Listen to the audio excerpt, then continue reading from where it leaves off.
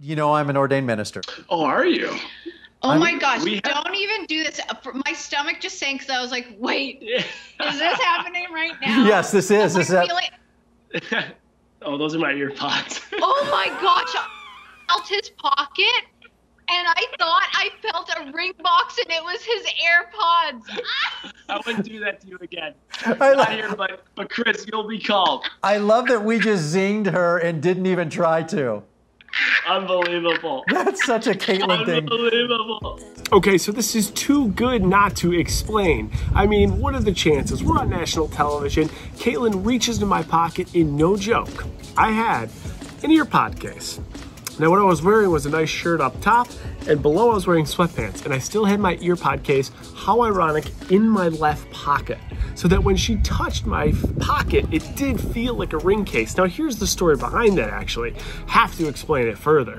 So ironically enough, the show had asked me if I would be willing to propose. There was absolute no pressure. She said, hey, do you want this opportunity to propose? And I personally made the decision myself, without even going to Kaitlyn, just saying, you know, this is part of Kaitlyn's history. It's a story and it's a chapter that led us to where we are today. We're both so thankful for the show. Without the show, our paths would have never crossed. We would never be with each other today. We would never have the two beautiful boys that we have, that we rescued, golden retrievers. So our history is what brings us here today. But I did not want our story, our exciting next chapter, being an engagement, to be aligned in the same exact show that is bringing us back 5 years ago. Those doors are closed, right? That coffin has been nailed shut. It's over. It's made Kaitlyn who she is. Without the show, we wouldn't be here today, and we are so forever grateful for the show.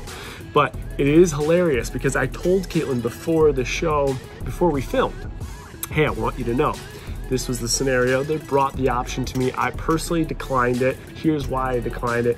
Kaitlyn immediately, before I even could get the words out, I declined. It was like, you better have said no, right? We both just agreed this wasn't the right time or narrative to be telling our next part of our story. But the fact that obviously your nerves are heightened, you're filming, you don't know what's going on. Chris Harrison says, we have a surprise that's gonna change your life. How do I have my ear pod case literally in my pocket? Kaitlyn grabs it and is like, oh. And that was completely legitimate. That was as authentic as it gets. I think she might have thought I was doing like a reverse psychology on her, explaining to her why I declined that option. But that is the truth behind it. Let's keep the film rolling here so you can see the full clip. And we will be packing our bags and heading to LA for a short period of time to go get Kaitlyn that mirror ball. So super exciting stuff, but had to explain that just a little bit further to give it more context. Oh my gosh, I'm so embarrassed. In all seriousness, I do have a very, very real question for you, Kaitlyn. Okay. And this is a question I am so excited to ask you because, well, your life is about to change. What? And I'm not joking. Do you know about this? I just got goosebumps. Kaitlyn, will you be on the next season of Dancing with the Stars?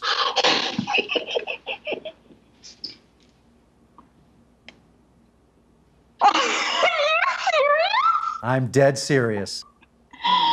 Okay, play it cool, Kaitlyn, play it cool. Are you serious? Chris!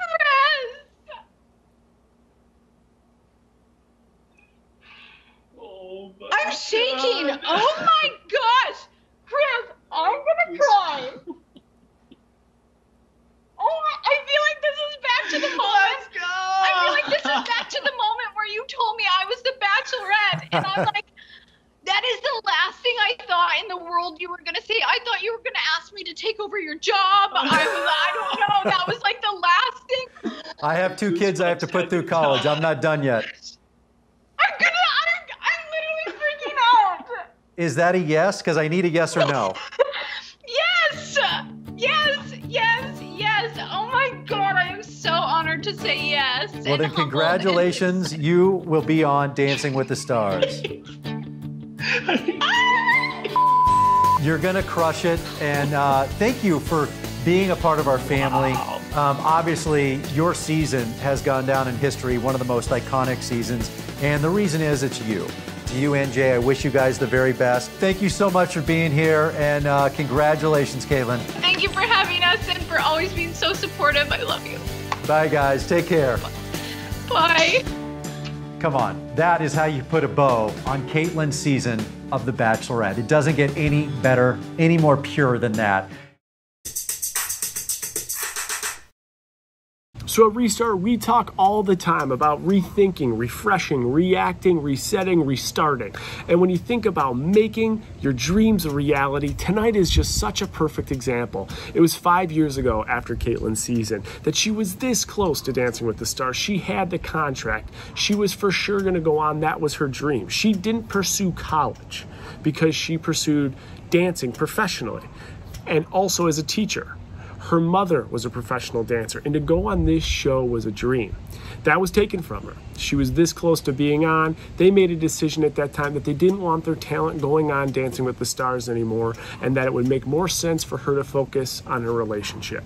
5 years later, after being the lead of The Bachelorette, doing something no one's done. Usually someone that comes off the show, goes immediately into Dancing with the Stars, has extreme relevancy. No one in a million years, even Kaitlyn herself thought, I think, that she could get on Dancing with the Stars. But she put it out there. She told her story full circle through this crazy time of COVID-19. As a result of that, repurposing her season. And here she is, making her dream come true, going on this next season of Dancing with the Stars. It is an awesome story of restarting, resetting, and accomplishing a goal you always had a dream of doing. So with this story, I actually want to challenge you guys. Send me your story. I want to hear about your restarting, rethinking, reacting, refreshing, realigning, and what you did to accomplish a goal you never thought you could have, but you always dreamed of. Please send your stories to restart@jasontartick.com. That's restart@jasontartick.com. We're going to listen to them, and we are going to repurpose them and share your story with everyone watching. So congratulations again to Kaitlyn. We'll all be cheering for you. I'll be sitting there front row going nuts. Let's get that mirror ball. And for everyone out there following and part of the Restart community, I want to hear your story of success, and so does everyone else. So send it in. We're going to repurpose it, replay it, and just keep achieving wellness within our personal, professional, and financial life.